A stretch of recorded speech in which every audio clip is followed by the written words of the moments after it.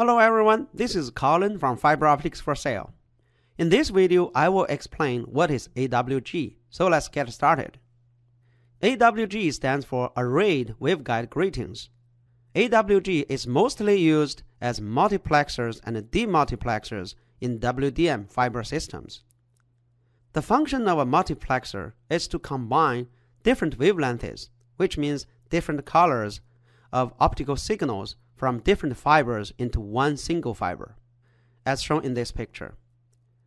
The input is a ribbon fiber, which is a bunch of individual fibers bonded in a ribbon.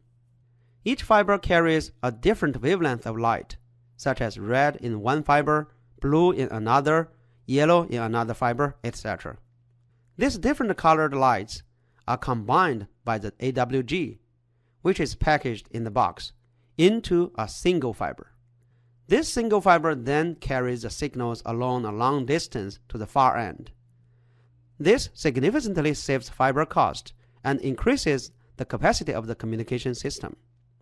In the far end receiving side, the different colored lights need to be separated again into different fibers for signal processing. This is when a demultiplexer comes to play. A demultiplexer is actually a multiplexer used in the reverse direction.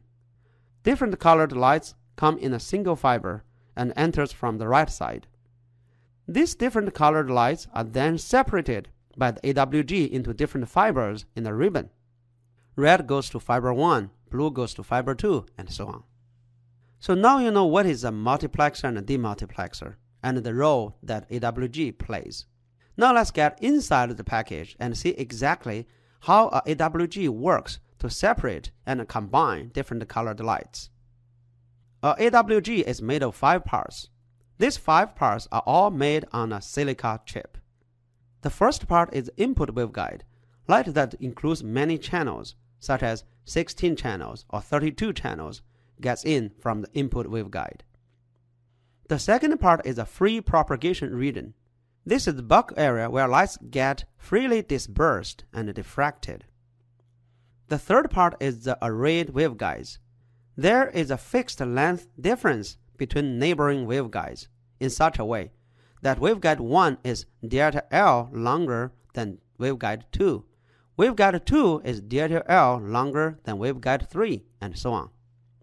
The fourth part is another free propagation region, where light gets freely dispersed and diffracted again. And the last part, the fifth part, is output waveguides, where each color goes to a different waveguide. Dark blue goes to 1, light blue goes to 2, green goes to 3, and so on. Now let's see how these parts all work together to separate the colors. The incoming light, which includes many channels, gets in from the input waveguide. Then it enters the free propagation region. Here is light diffraction happens. Each channel, which means each color, are separated into many copies. So each waveguide in the array has a copy of every color. Then in the third part, the arrayed waveguides, each copy gets a different phase delay since they are traveling different length of paths. Then in the fourth part, each copy is diffracted again and are separated into many copies themselves as shown here. So now at the input edge of the output waveguides, the same color copies are having an interference. Now remember, each copy has a different phase delay, so there is only one interference that is constructive. So all signal powers for this color get focused here. This is more clearly shown in the right side picture. All other output waveguides also get interference for this particular color, but they are out of phase, so no signal power actually gets coupled into them.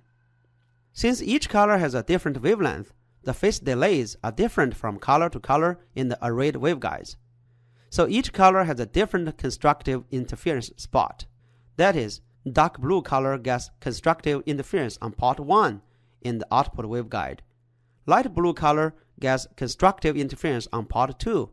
Green color gets constructive interference on port 3, and so on. This is how AWG works as a demultiplexer to separate different colored lights into their own individual fiber. A multiplexer works in the same principle. only this time it is working in a reversed way. So there you have it. Please leave your comment below if you'd like to see other topics. Don't forget to visit foforsale.com for more free fiber optic tutorials. I will see you in the next video.